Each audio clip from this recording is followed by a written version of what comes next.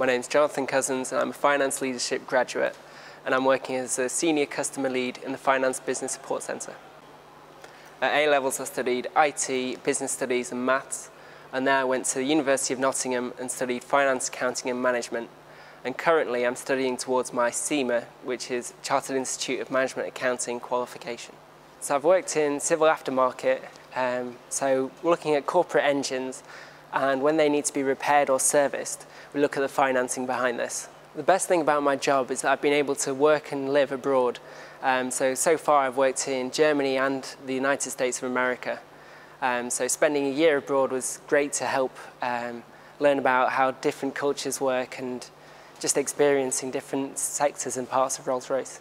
In the future I'd like to work in different parts of Rolls-Royce to help find out about more what Rolls-Royce does in each sector. Also I think this will just help to learn about what the cultures are like in each area that I work in.